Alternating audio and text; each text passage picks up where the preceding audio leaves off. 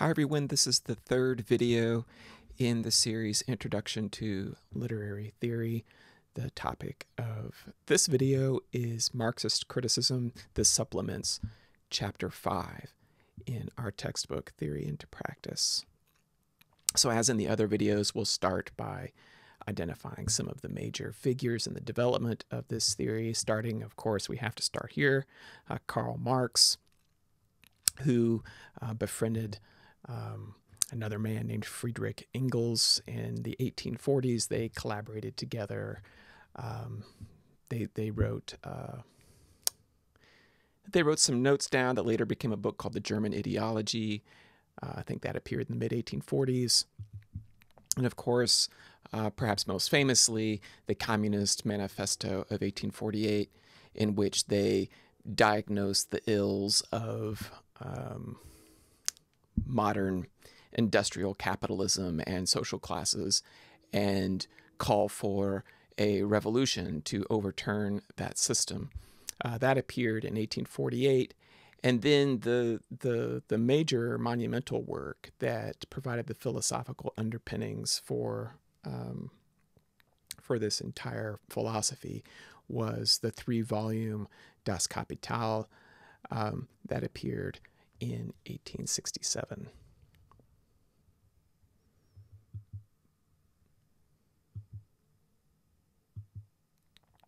This is Georg Lukács.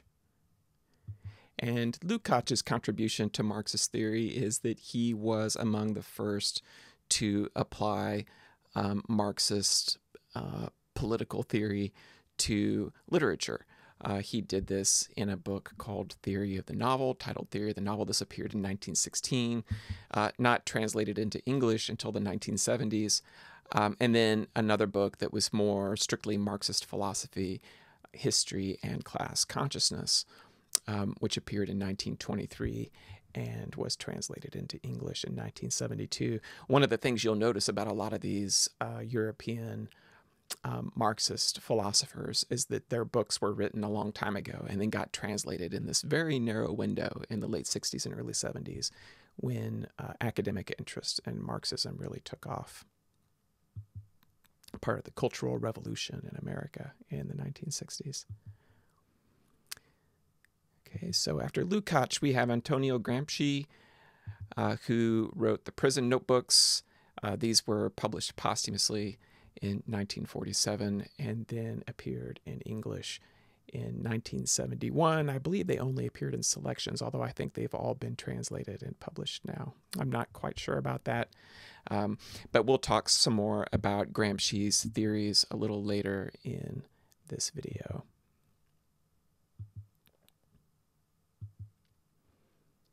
This is Louis Althusser. He was a French philosopher, pretty controversial because he murdered his wife in 1980, strangled her to death, and pled insanity and won that case, and then continued to live another 10 years as a public intellectual in Paris. So pretty controversial figure. He did a lot of work on Marxism. The work he's best known for in America is his book Lenin and Philosophy, which was originally published in '69 and then translated in 1971.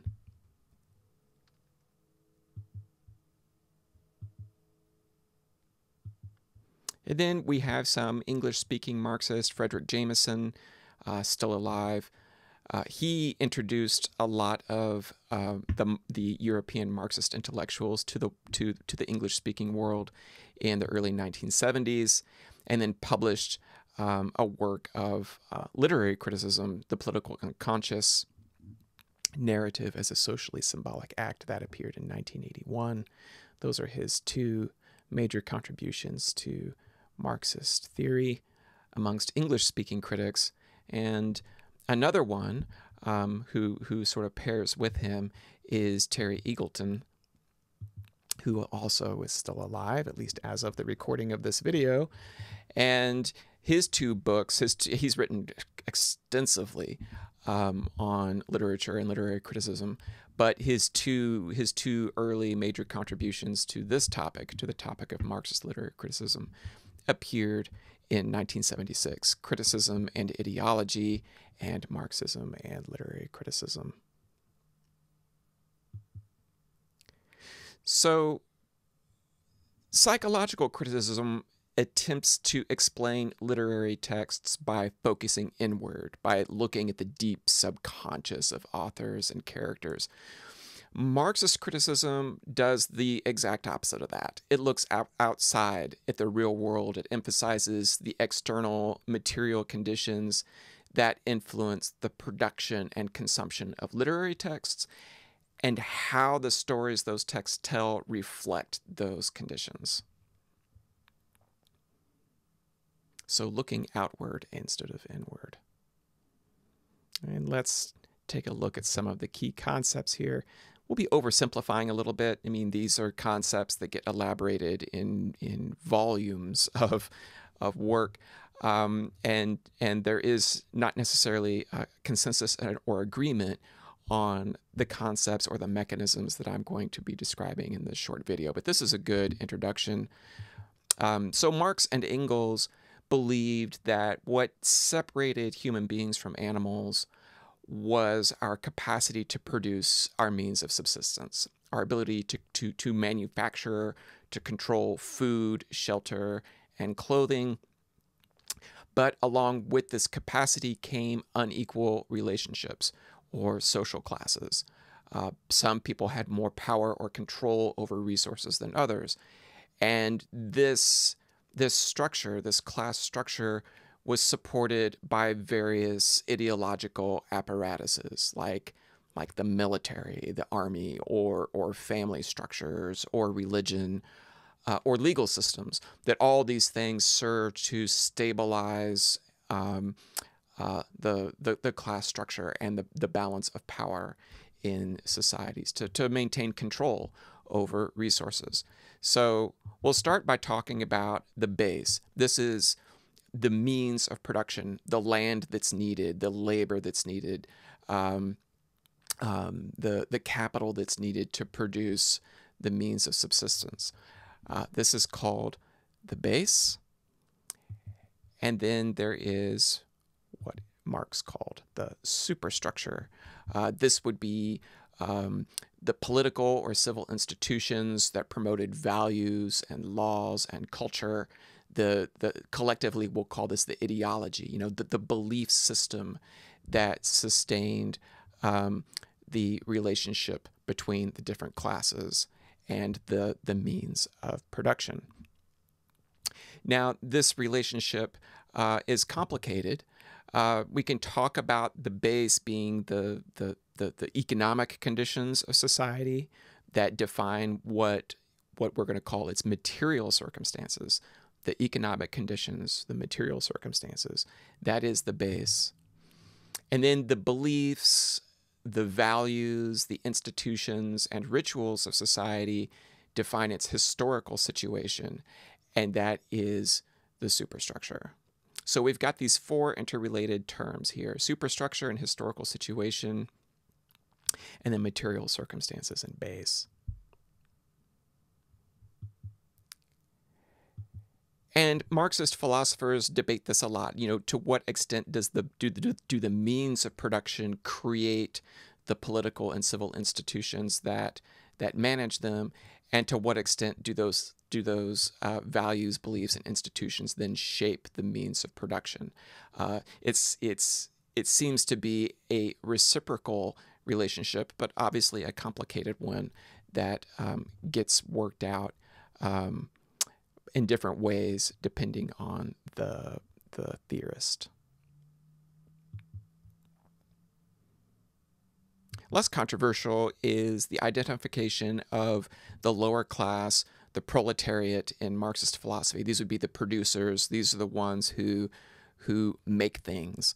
They are the makers. They work the land. They work in the factories. They manufacture things. They're called the proletariat or the producers. They're generally identified with the lower class and associated with the base. And then there is what Marx called the bourgeoisie. These would be the owners of the means of production, and they have power.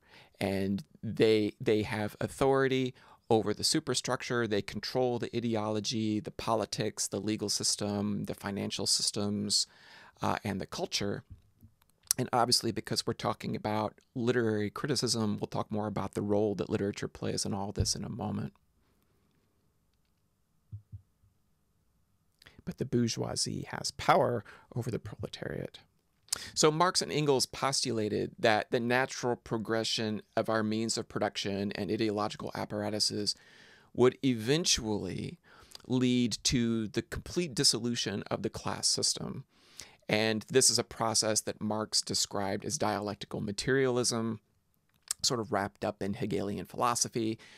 And in Das Kapital, he works this out in sort of a grand historical narrative that begins with ancient agricultural civilizations that relied on a feudalist system of landholding and food production, and that over the course of centuries, this evolved into modern industrial society based on capitalism, the manufacture and exchange of objects. One day, the thinking goes, the disenfranchised proletariat will recognize their subjugation, and they will rise up and seize the means of production from the bourgeoisie, resulting in a new ideology of communism and conditions of universal economic equality. You know, the abolition of private property, the equal distribution of wealth, and so forth. The ideals of communist political thought and economic thought. So let's talk now about the role of culture, and specifically of literature, in Marxist philosophy.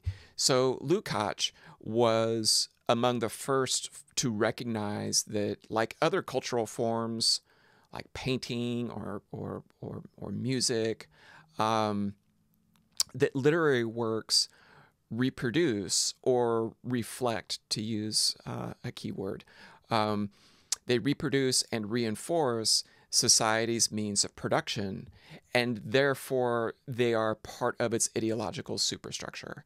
And the term for this is reflectionism. That culture reflects the means of production and the ideology of the society in which those cultural products are produced. So later Marxist critics elaborated on reflectionism by observing the extent to which the dominant social class maintains control over cultural production.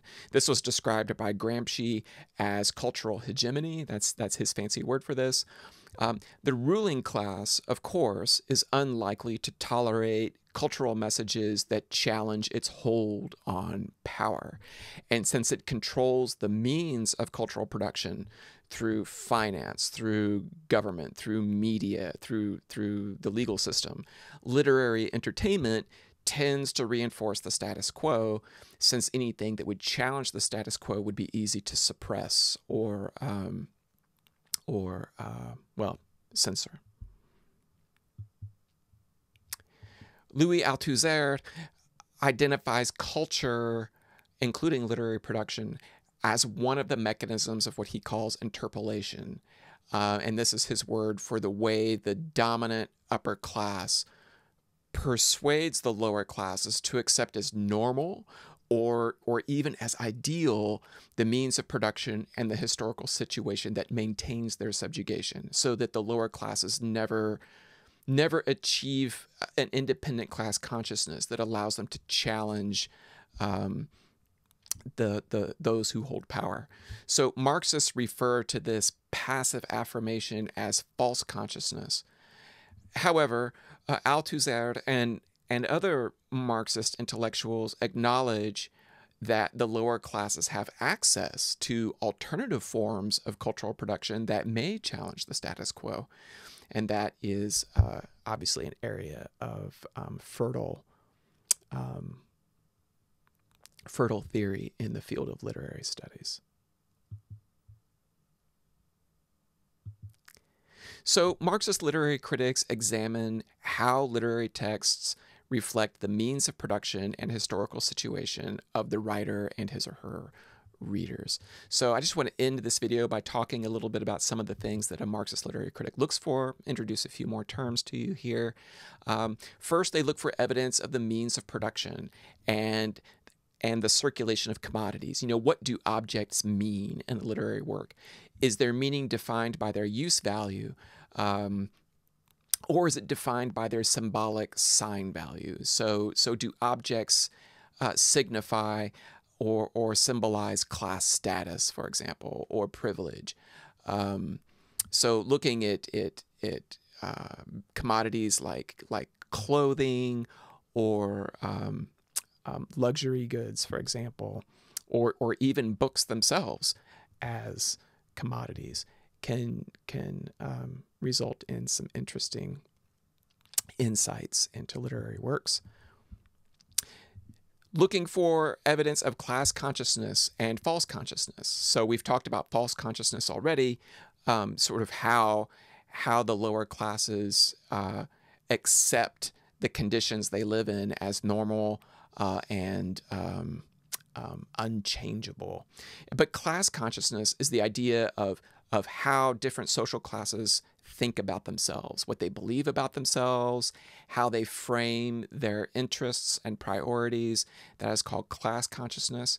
And literary critics look very closely at how the different social classes portrayed in a novel. For example, like a novel like Charles Dickens is really good for this because he shows, the full.